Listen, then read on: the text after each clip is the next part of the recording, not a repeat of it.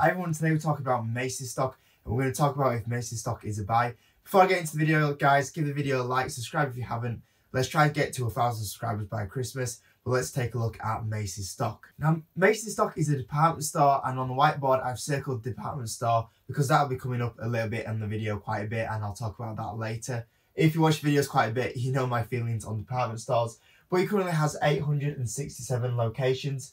And we talk about Macy's because it's had quite a rough couple of years. The EPS has kind of come down quite a bit. It's struggling with a lot of sales. And when I said 867 locations, that's actually a little bit less now. And the store count for Macy's and the struggling EPS means that they've had to close quite a few stores recently. And the store count for Macy's has been going down quite a bit at the moment. Now, the first thing is to have a look at what the stock's doing. Now, the stock is about $15. It is a year to date down about 50%. And if we take a look at the 5-year graph, it's down even more from that. It has had a massive slump from back in its highs around about, I think it was 2014, 2015. So it's come down quite a bit since then. It's now going at a PE ratio of 4.9, which is extremely low. I think that's probably one of the lowest PEs I've covered on the channel for a while. And also that, as well as that, it is probably the lowest PE history it's been at for a very long time. I think it's the lowest it's ever been since it's been on the stock market. Now, obviously, when we start looking at this massive discount, we start looking at the PE, we've got to kind of get this feeling of there's something happening with this stock, and we've got to find out what's going on overall with it. Now, because of the stock coming down absolutely huge, and it also been quite a decent stock not so long ago, it has got a big history of paying a dividend. And now, because of the stock coming down that much, the dividend kind of shouts out like in a really good, extremely high dividend of 9.8%. So we're kind of looking at this now and thinking, right, this is a very nice dividend at a low PE. Is this stock a good buy? And is this dividend going to be sustainable going forward from here? What's going on? Why is this stock down so much? So when we look at the stock right now, it's just been hurt by another bad Q3 announcement where it said same store sales were down 3.5%, which isn't good to see sales in same stores going down that much on a year-by-year basis. Now, credit, they did have a good Q3 in 2018, so it is hard for them to repeat that, but 3.5% negative sales is not great. And also, what also didn't help is, I've said this before, when they come out in their earnings report and say also Q4 is not going to be great, it looks like Q4 sales are going to be down -2%. So obviously, it's not great to see a company losing this money, and it's also one of those, how long it's going to go for, and eventually, is this going to carry on affecting the dividend? Now, I've got some good points about the stock and some bad points about the stock. I'm going to cover both of them, and towards the end of the video, I'll give my overall opinion with the company and what I think of it. So the good points is it has a fantastic dividend. Now, this dividend, obviously, I'm going to talk about it, the risk of the dividend. But when we look at the dividend itself, obviously a 10% dividend is really high. And if Macy's was able to continue paying this dividend, it would be fantastic for the company, and it would be seem to be a good investment. Overall, like I say, it is slightly risky, and we'll get on the reasons why. But a 10% dividend yield is, great to invest into the company.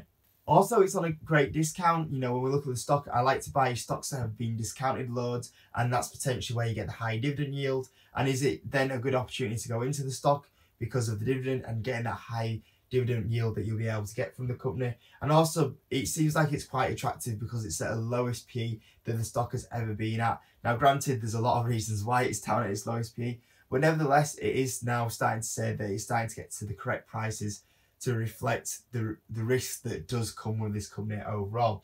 And when I also checked to see what the insiders were doing, the insiders seem to be buying the stock quite a bit over the last kind of 6 months, and multiple insiders have been buying the stock. So it seems like the insiders have a game plan of how they're going to turn this company around, and because of that, they're starting to buy the stock and they believe in themselves. So that's also a strong point, that the insiders are kind of believing that this is going to eventually turn out okay for Macy at the moment for these sort of prices that it's trading at. So we'll get to the bad points, and the first one is the department store. Now, I don't like, and I've also put online sales slowing down as well.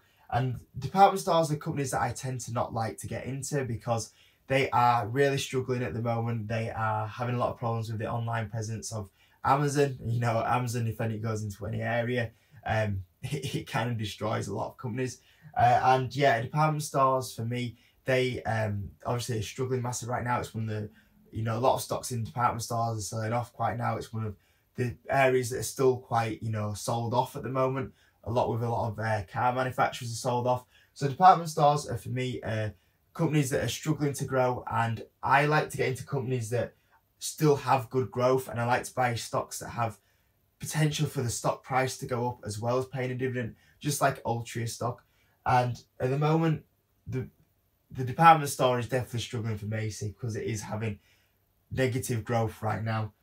Online sales are slowing, so when we look at the transition to online, like what Walmart have done, and they're still managing to grow their online sales, Macy's online sales are slowing. So it looks like their attempt to kind of push that area is struggling, which is the one thing I look for in department stores, is how much are they improving their online sales, because that's where they're going to have to get a lot of the growth from, and it's struggling there. The dividend cut, obviously, is probably the dividend is the strongest point about this stock, and potential for a dividend cut in this stock is getting a lot stronger now, because if it carries on doing these negative sales growth, then that means that the company eventually will get to a point where they might not be able to pay the dividend, and they'll also have to cut the dividend.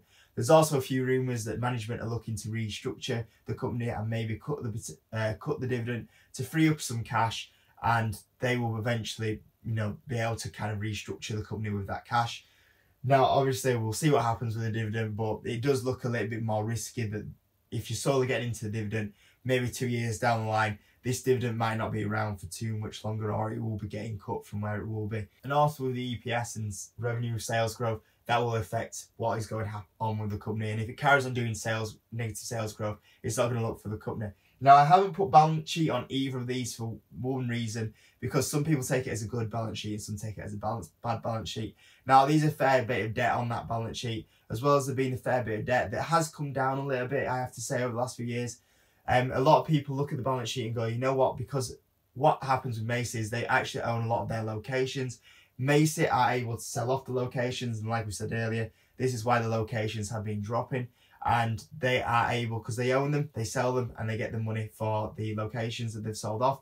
And a lot of them locations do tend to go up in value since they bought them, and it's hard to value some of the locations. So how some of the locations are being valued, people are saying that maybe if they were to sell some of them locations that are in great locations, they will actually make a lot more money for the company than what people are saying that's kind of projected on that balance sheet right now.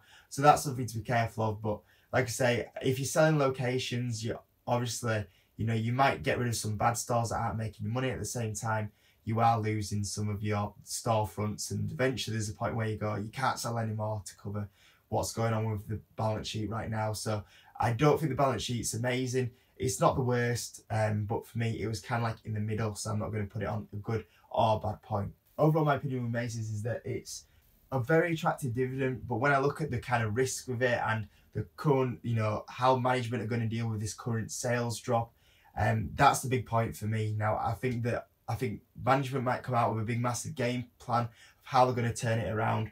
But when I look at Macy's stock, I look and think there's too much negative growth at the moment. Like, growth ain't even flatlining, it's negative.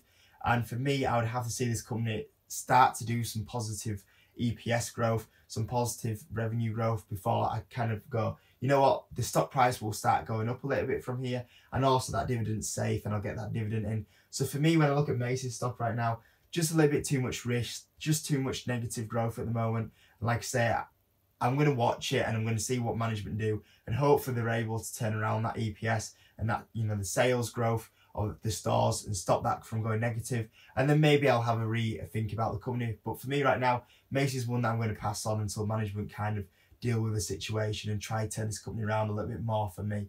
So that's me talking about Macy's stock, guys. I hope you enjoyed the video. Like I say, give the video a like, subscribe if you haven't, and I'll see you in the next video.